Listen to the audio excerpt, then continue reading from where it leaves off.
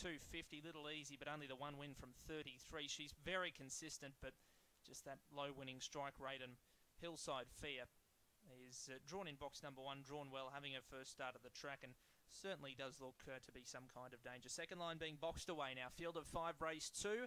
Green light switched on now. Set for the second from Bundaberg. Ready. Favourite drawn 7, Hand of Gold. Racing now, Hand of Gold began only fairly, starting to muster speed. Wet Week getting through to lead, coming after it now, Hand of Gold, and they pair off to third, Hillside Fear.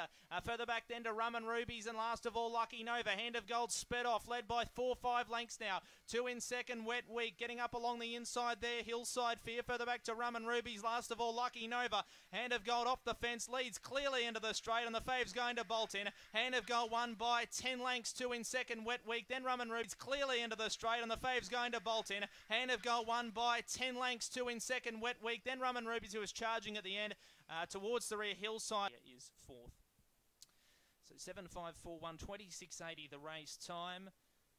Margins will be coming through very shortly.